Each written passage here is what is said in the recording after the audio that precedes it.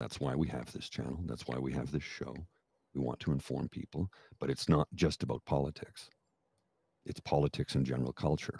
And one of the things in general culture is mental health. Because we talk about it. What's the first thing you ask me every morning? How's your mental health today? Yes. Right?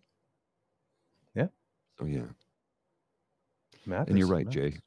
Matters. Everyone needs mental health supports at some point in their life. Everyone. There is not a human being on earth that will not be affected by a mental health crisis, whether it's their own or a family member or a coworker or a friend. Everyone is touched by this. And we've kept it in the dark, hidden behind doors for far too long.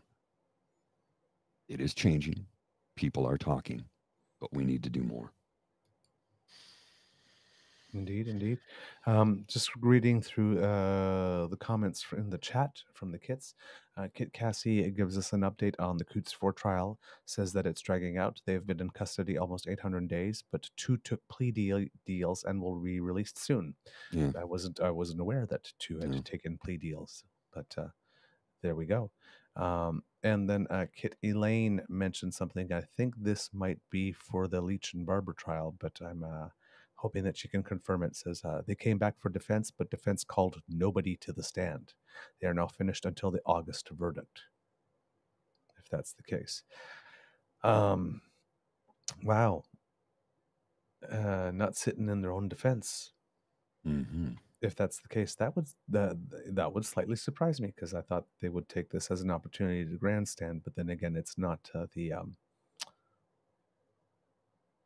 public or order emergency commission that's televised and everyone can see, so it's not not an opportunity really to perform, I'm guessing, given that there are no cameras.